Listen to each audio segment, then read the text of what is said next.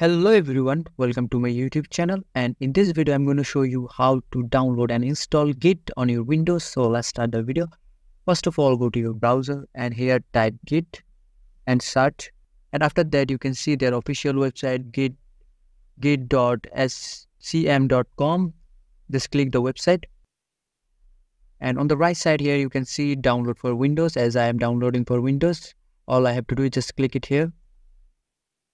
And here in this page, you can see different types of options like standalone installer, portable, and you have to download the standalone installer. My computer is 64-bit. If you have 34-bit, just click it here. I'm going to download it here. Just click it here. And as you can see, it automatically started the downloading process.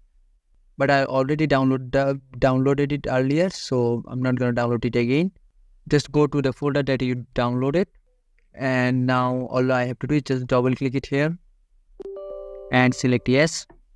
And as you can see, the installation setup is already here. I'm going to minimize all of them and just select next.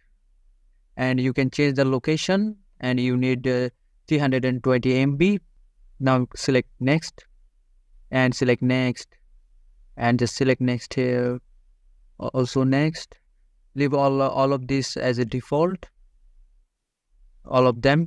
Default is the best way to go.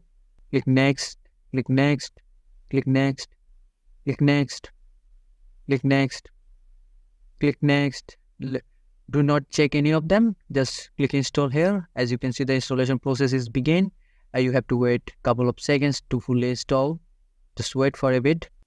And as you can see, the installation process is finished. All I have to do is just click the finish option here and just minimize it all together. And if I want to check if the installation is successful or not, just go to cdm, that is a command prompt, and click it to open. Just type here git, and as you can see, all the process is completed. That means my Git is successfully installed. So this is the video. I hope this is a helpful video for you, and if this video does help you, please consider subscribing to this channel, and I will see you guys in the next video.